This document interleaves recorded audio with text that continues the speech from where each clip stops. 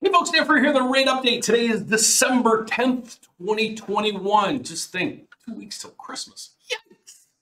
Okay, inflation numbers just came out. Not looking good. Job numbers came out yesterday, looking good. So let's put this in a little context. That's what we're going to talk about next. So don't go away. Stay tuned.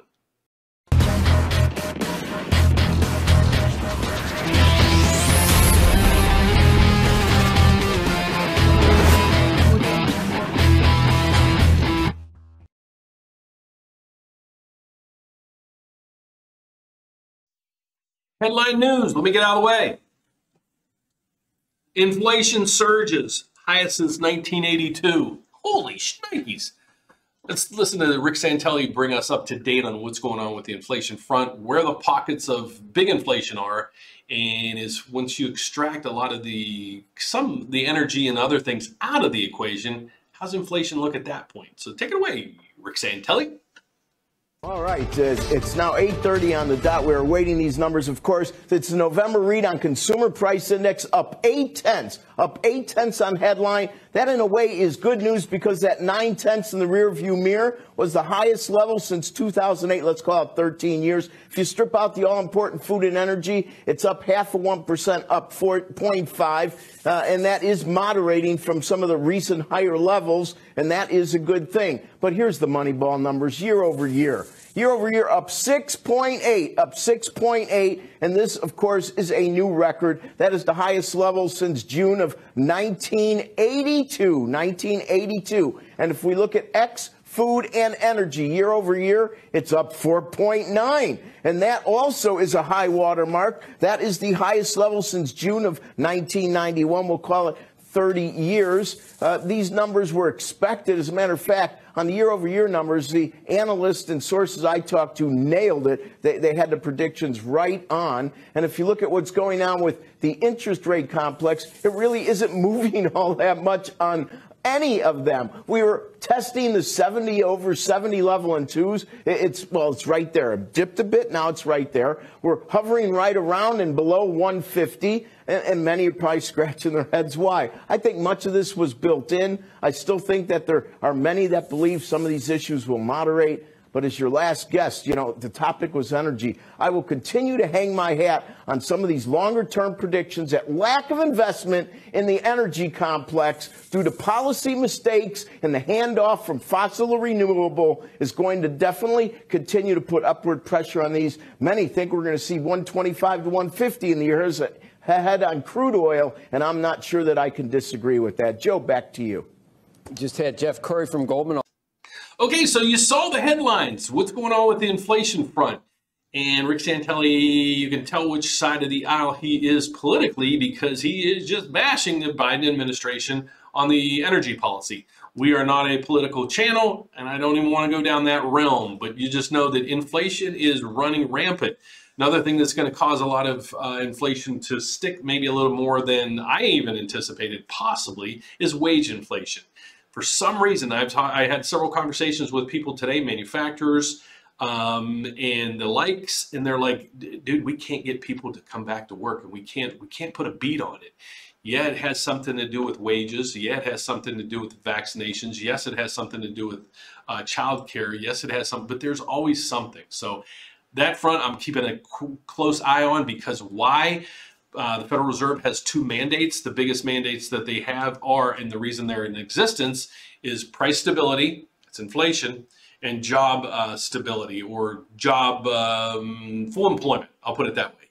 And the jobs are coming back, and they're going to come back as people get more and more in need, I'll say, of money. Now, I know there's a lot of people out there in need of money, but if you look at the assets out in the economy right now, people's bank accounts are more flush now than they've been in years and years and years and years. However, if you're not working and you're relying on the Social Security benefits and the unemployment benefits and other things, it's going to start to taper and you're going to start pulling away from those savings accounts. At some point, have to go back to work.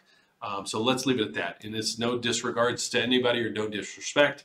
I'm just telling you the facts behind it. So let's get on to the puzzle. Why are you here? Well, what's going on with mortgage rates? So here's rates. Here's how they opened. this morning and how they closed last night. You can go through there. It's pretty simple to read. These are not my rates. These are the national averages. So if your rate is higher than this, there might be a reason. If your rate is lower than this, might be a reason. Where I want you to focus in on is what your rate is in comparison to this. And if you're refinancing or getting a mortgage, how much in costs are you paying? That's what we want to stay focused in on. So right here, let's go through the 30-year 30-year numbers. And it's pretty simple to see. You have the 30-year fixed rate at 3.21. Yesterday was the day before was 3.25. That means rates went down 4.04. We reference that as 4 basis points. Okay, making it really simple. The 15-year 2.55, it's down 4 basis points from the previous day as well. FHA and VA 2.9, down 1 basis points. Jumbo down 3 basis points at 3.12, and the 5-year ARM is an adjustment of down 8 basis points to 3.47. Just throwing this out there. Why take an ARM if you can get a cheaper rate on a fixed rate? Okay, so the next thing is what's with its inflation number coming out? How is the bond market reaction, especially mortgage-backed securities? And that's why you're here. So in the mortgage-backed securities market, why do I follow this, and why do people follow me? It's exactly this. The biggest question I get is, Dan, where are rates going? And this is kind of my crystal ball to let me know between this, the economic data, and a lot of other things that I do, phone calls, interviews, conference calls, and such. I try to keep a beat on the market and what's going on. So let me just give you a quick caption of this. This is what's happening to the price of this mortgage-backed security bond. This is a bond that trades on Wall Street that is the biggest component of your mortgage rate. So depending on how the yields are going on this, it's telling me the direction of your mortgage rate. Is it up or down? Well, just give you a caveat. When this price is up 8 basis points, that means the yield. So if the price goes up, the yield comes down. So now this is one of the gauges that I watch and a lot of economists watch. The Fed does watch this, but they're more entrenched in the PPI. So, but let's just look at CPI, the Consumer Price Index. This is just how much have prices gone up over the last, this says month to month. It went up 0.8, so almost 1 full percent. Might not seem like much, but you imagine having prices go up 1% a month? Yikes. So last month was 0.9. The consensus was 0.7, and it went up 0.8. So kind of in the right direction. It's going down a little bit. Let's go over, if you extract out food and energy. Well, you need food to live, and you need energy for your house and to cook food and get to work and everything else. So it's kind of, why they do this is it's more quickly volatile than a lot of other pieces of the market is the best way to put it. Previously, we were at 0.6. The expectation was 0.5. We came in at 0.5. Good number. What's freaking out people is right here. This is X food and energy where we were for the year. So year over year, we're up almost 5% from where we were last year. And that's what Rick Santelli said. But where is, hold on, let me find the consumer here. Year over year, just in general with everything. Last month we were at 6.2. Consensus was 6.8. We came in right with consensus. So they hit that on the button. Will it get adjusted? Probably not. I think this number is going to be very stately consistent.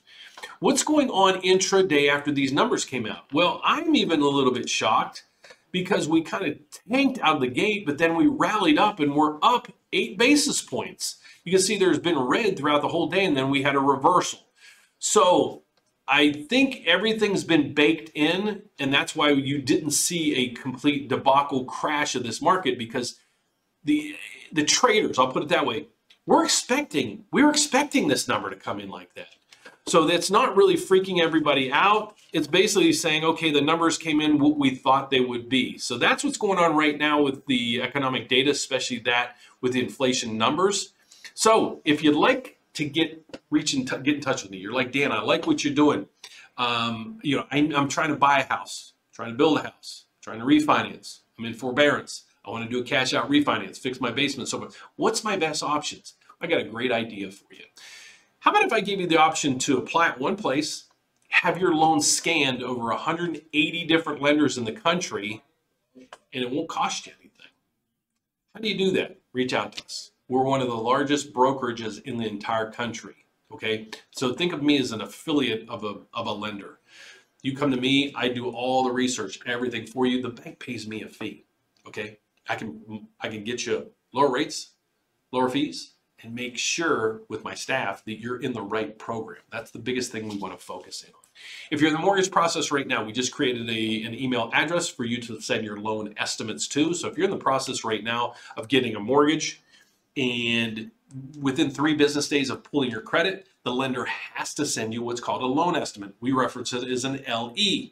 Okay, it goes over the rate, the fees, the this, that, everything, line by line by line. Email those to us. It's called email your loan estimates to LE for loan estimates review, REVIEW at therateupdate.com. Give me and my staff time to review that, go over it, scan all the companies in the country, basically for you, and then get back with you on what we can find you. Okay, what's the services cost for our fee, or what's our fees for doing all this? The lender pays us, guys. The lender pays us. Most of the time, our lender fees are 0. Okay, so just letting you know that. So how do you reach out to us? Well, the best way to do that is go to therateupdate.com. Or call us. This is what we love to do. Call us.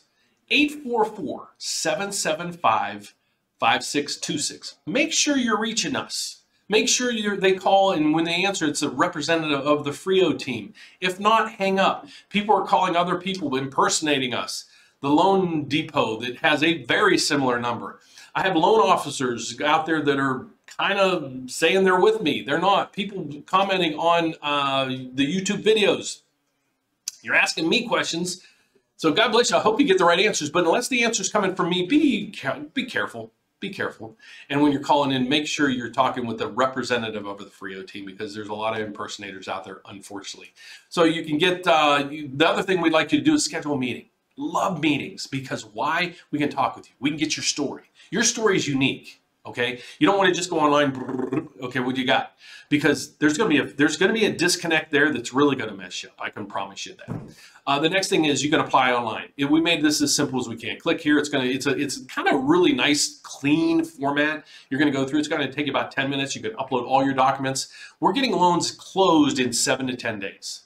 You need to be cooperative with us if you want to close that fast. We're going to need you to do a lot of things electronically, upload a lot of things to us. It's really simple and secure. So that's it for today, guys. Please don't forget to give us a thumbs up. Subscribe down below. Hit the bell every time we post a video. You get an alert. God bless you guys. I'm taking off for the weekend. I will be back Monday morning at full tilt. I will see you then. Take care. Thanks for watching.